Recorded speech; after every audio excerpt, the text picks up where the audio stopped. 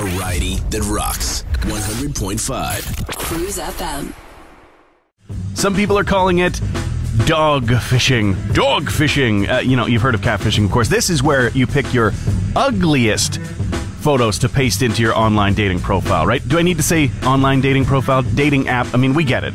Almost all dating is online these days, but this is smart. I mean, first of all, weeds out the most shallow of prospects, and it's sure to make just about any in-person meeting a pleasant surprise, right?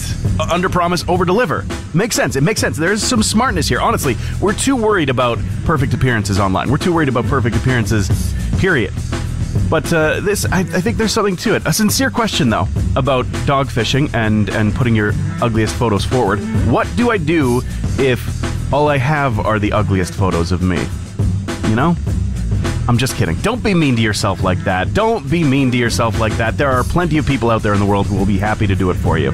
So feel free. Cut yourself some slack.